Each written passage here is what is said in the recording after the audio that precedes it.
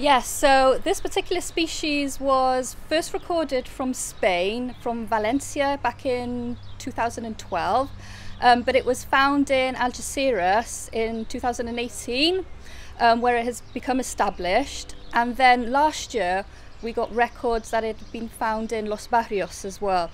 So we knew that it was around the Campo area, and we know that it's established, so there are nests around. So really it was only a matter of time that the species was spotted here.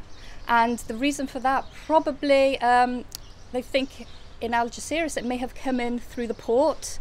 So it would have been an accidental introduction. But this species is native to Eastern Europe, so it's found in the Balkans, in Greece, and it extends down into southern Italy. So it could possibly as well be spreading naturally. We've seen how the tiger mosquito has become established in Gibraltar in recent years. What's the likelihood of these hornets also becoming a regular fixture here? Yeah, so let's see what happens, because this species nests underground, so it's subterranean. So unlike the European hornet, which is native throughout Europe, that species nests in trees and it nests in buildings.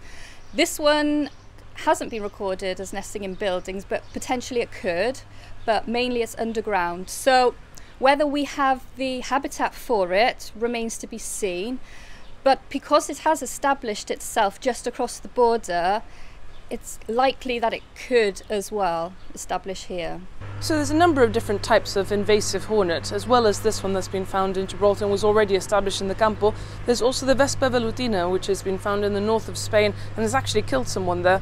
And then of course there's the Asian giant hornet, which has made headlines for appearing in the US. So can you run us through the differences between these different types?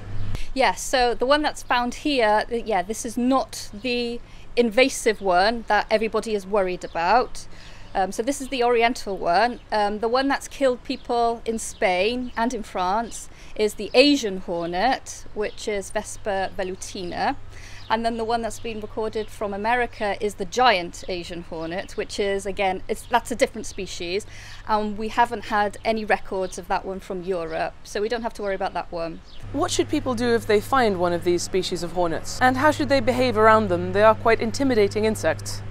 Yeah, usually if you see one flying around, they're not going to harm you. It's if you get in close proximity to a nest, then they can become quite aggressive, especially if you start tampering with a nest. If you want to remove a nest or anything, then yeah, they will attack you.